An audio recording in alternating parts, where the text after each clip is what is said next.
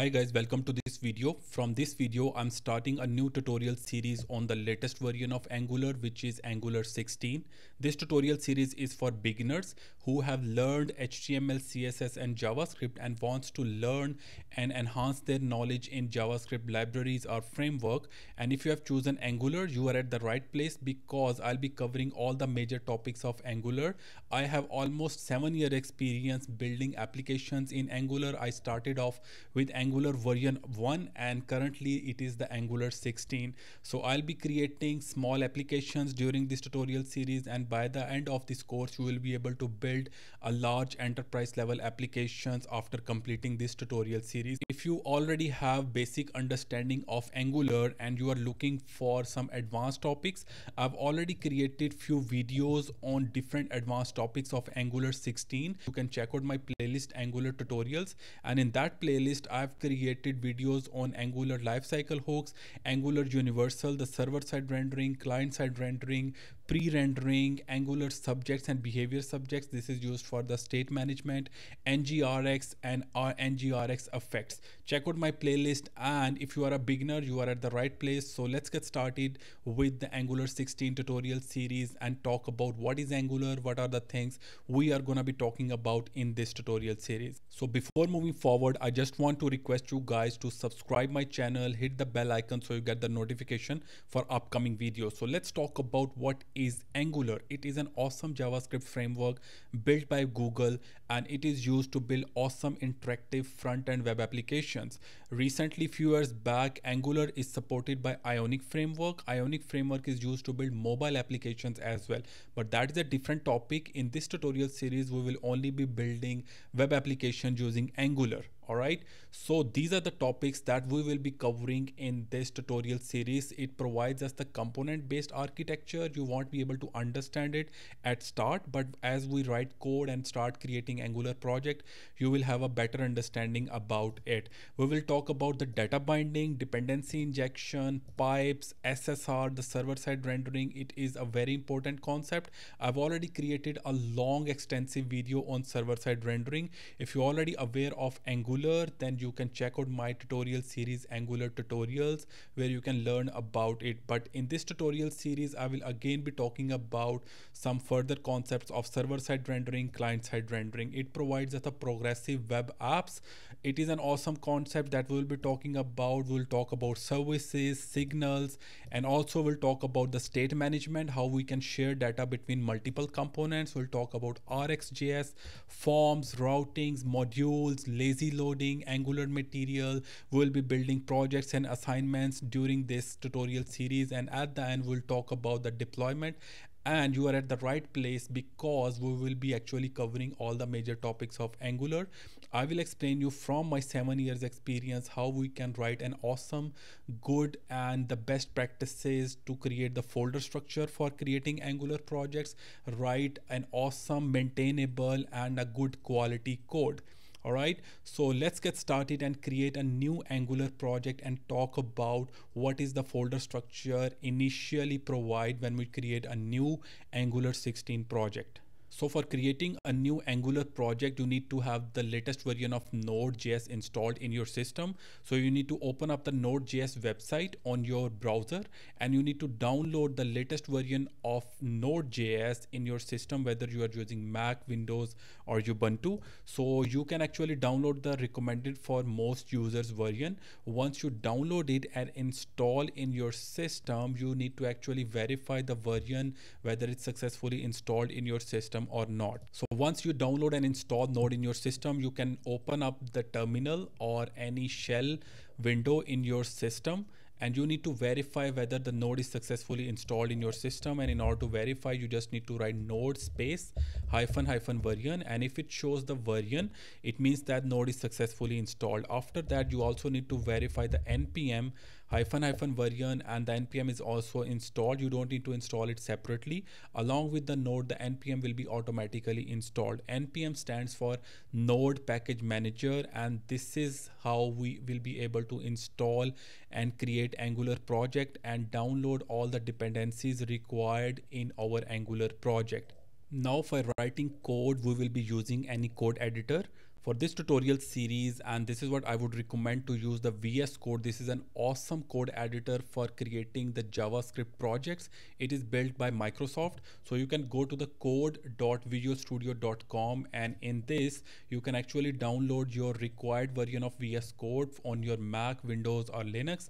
And once you will download and install it, you can open it up in your system for start creating a new Angular project. Once you open up the VS Code in your system after installation, you need to open up a new folder, and in that folder you can actually create a new Angular project. You need to go to the file, click on the open folder, and then you need to actually create or open up any particular folder in your direct. So currently I've created a folder Angular tutorials which I've opened in my VS Code.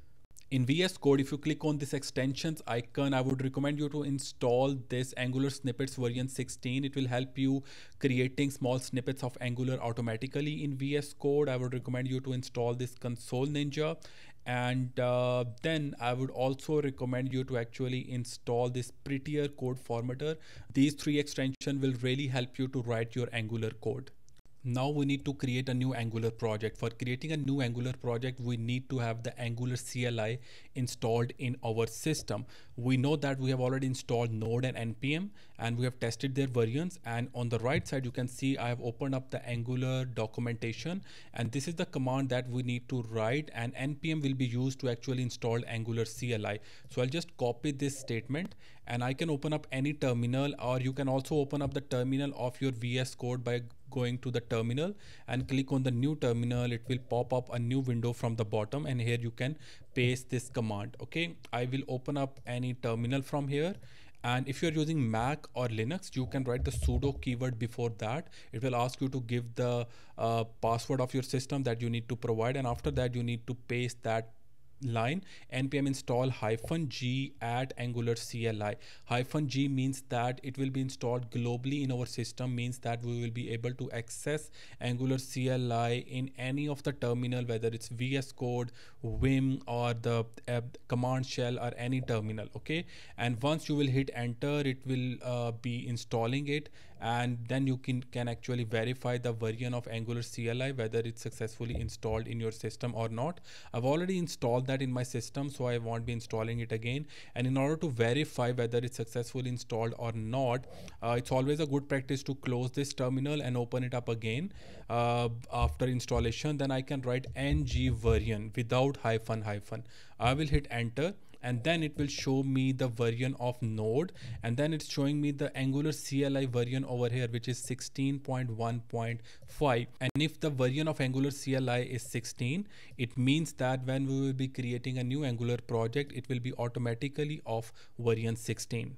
Let's now get started and create our new Angular 16 project. I've opened up the new terminal of the VS Code by going to the terminal, clicking on the new terminal, and it will open up this new terminal from the bottom. And in this terminal, I will simply write, I've opened up the folder already, as you know, and I will write ng new, and I will be actually naming the project which I want to create. So this is the first project, so I'll start off with one dot, and I will start off with introduction. Okay, and I will hit enter. It will ask me whether I want to add the routing along with it. It's basically adding the routing configurations, extra routing file. So I'll start off with that because in every project we will be requiring routing. So it's always a good practice to click and hit Y and hit enter. Then I need to select the kind of styles that I want to use. So I'll be clicking on the SCSS. Use the arrow keys of your keyboard and select SCSS, second one, and I'll hit enter.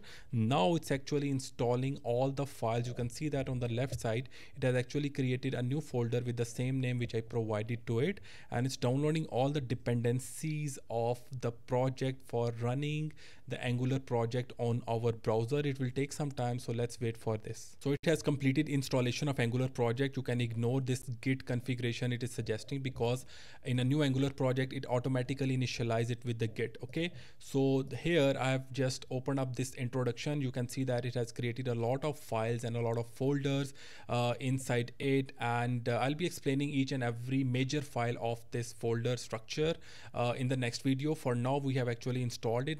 Let's now run our project and see if it's working on the browser or not. Okay, and in order to run our project, I'll simply go to the package.json file, and here you can see that it has given us these scripts. Let me zoom in a bit, right?